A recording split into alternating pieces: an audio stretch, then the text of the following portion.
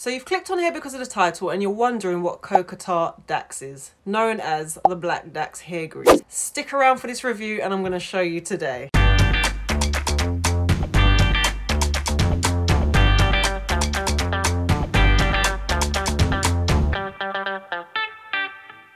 Hey guys, welcome to my channel. I'm Miss 𝗟𝘂𝗿𝗍𝗔. If you don't know me, if you do know me, welcome back.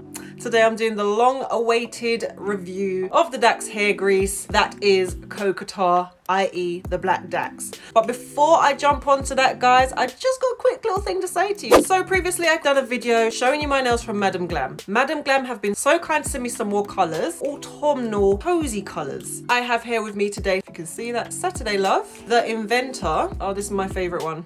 This one, which I have actually got on now. Hollow Party, so hologram nail varnish, and this is a nice silver colour. And last but not least, Coffee Talk. There you go, and I also have that one right here. These are the results of my nails. Super nice, super shiny. Perfect for me is because using hair grease, using hair products, always putting my hands in my hair, my nail varnish does not scratch off, guys. And Madam Glam are giving you a discount if you use the code Miss Lauren30. I'm going to leave everything in the description box and the special link that you can click on that gives you that discount. All right, guys, so let's just jump right into this video. Okay, so what is Black Dax? Not to be confused with the Black Beeswax Dax, which I picked up without reading the label because I thought there was only one Black Dax. However, there isn't. Doesn't smell like the KOCATAH one. It's nothing to do with the KOCATAH one. But here we go, two KOCATAHs. Right, so you might notice that the label is different on the, well, on either one. And that is because this one says extra dry scalp relief and it's KOCATAH Plus. This one is just KOCATAH. The KOCATAH in general, as I said, guys, has a very distinctive smell. I recall I said it smells like bacon, which it does. I found out what that yummy smell is. And the ingredients that gives us that lovely, delicious smell is camphor. Yes, guys, if you are familiar with camphor, in fact, you know what? Let's just say you're not familiar with camphor. Are you familiar with mothballs? Yeah, same ingredients. Now, this is where you might think I should end the video because why would you want to put something in your hair that is actually an ingredient in mothballs? However, I have been doing my research and camphor is a product that is used to get rid of dry scalp and relieve itchiness, and it's antibacterial. So let me just quickly read to you something I have found on the internet. Camphor is readily absorbed by the skin. It creates a cool sensation. It is an easily available ingredient that is said to provide many benefits, such as reducing itching and irritation, strengthening hair roots, boosting hair growth, and improving blood circulation. There are two types of camphor. You have natural and you have synthetic. So the natural camphor comes from the sap of the evergreen tree, the camphor laurel. It doesn't actually say on the smaller tin, which it does on the bigger tin, that it contains camphor. So I'm wondering if this one actually contains camphor or if it just contains tar. I'm not sure. However, the smaller jar has a stronger smelling scent. This one, not so much. This one.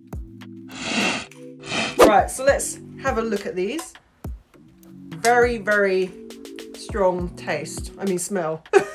Now the bigger jar, not so much. This smells actually more like, this one reminds me more of the green Dax. They both look the same. The reason why I actually went and got the smaller one is because I thought this might have been a batch that did not have any scent. However, I have not gone and got another big jar of the KOCATAH one, so I don't know if it was just this jar or if it's because it's a specific type of KOCATAH. I have got some information here, which I did my research. I went onto the Dax website and I looked at the Black Dax in particular, and I'm just going to read to you what they state the benefits are. So it says it contains exotic coconut oil and it claims to be extremely effective for dry scalp, dandruff, and itching. Coconut oil, in fact, for me personally, it does the opposite. It actually causes irritation on my scalp. However, I haven't had any adverse effects with these hair greases or any hair grease that contains coconut oil, to be honest. All right, it says it helps reduce hair breakage and split ends. Now, when it comes to split ends, for me, I feel that it's just a claim of any hair product. I don't necessarily think it can eliminate. In fact, it doesn't claim to do. It says it can reduce them. I'm very skeptical hippo when it comes to products that state they can repair or eliminate split ends. My way way of dealing with split ends is to snip, keep your hair moisturized and seal. So if that's what they mean by reducing split ends, then yeah, hair grease seals it. It's a done deal. All right. Okay, so let me just quickly read you the ingredients on both of these. So for the smaller one, which is a stronger smelling one, the first ingredient is petroleum, coconut oil, then you've got fragrance, and that's another thing that's a bit worrying to me. It just says fragrance. It doesn't state what the fragrances are, hence it doesn't state the full ingredients. Some products that are too perfumey don't work well with me. So I haven't had any adverse reaction on these guys, actually. Okay, so the bigger jar says again, petroleum, coconut oil, camphor. So this one actually states it contains camphor. It says menthol and fragrance again. And it does also say fortified with coconut oil, camphor and menthol. This doesn't smell or feel actually when I put it on my scalp that it contains the camphor or menthol, because there's no tingling, there's no, you know. Yeah, so it says essence of tart oil. See, I need to put my glasses on. I've just seen that now. It says enhanced. No, it doesn't even say enhanced. It says enriched with coconut oil and essence of tart oil. It must just be the tar that smells like that. The tart is yummy, yes. So for this small jar, I paid £2.89. I think it's a fair price. And for the bigger jar, which is an amazing price, £4.49. And the reason why I say it's an amazing price is because this is quite a large jar. It's not like you're putting hair gel on your hair and smothering it all down your strands. So this is what I'm going to get onto next. The way you apply the hair, or the way I apply the hair grease. So as you can see, guys, I've got my hair in extensions. Just to give my hair a break. I'm still on my growth journey. I've got a nice amount of length. I've got a nice amount of growth, and that is due to length retention. Unless you have a medical condition, hair generally tends to grow. What stops your hair from getting longer, waist length, what have you, is length retention. If you wear your hair out majority of the time and your hair's rubbing against your shoulders, that length is not retaining because it is rubbing on your shoulders, rubbing on fabrics that may tend to weaken and then eventually break the hair. Hence why I have my hair up, and hence why I do my protective styles nowadays. Oh, that's another thing I was going to say. I mentioned it in my last video. The name KOCATAH. I thought it was a type of product not unique to Dax. I just thought it was just the name of something that was in the hair grease.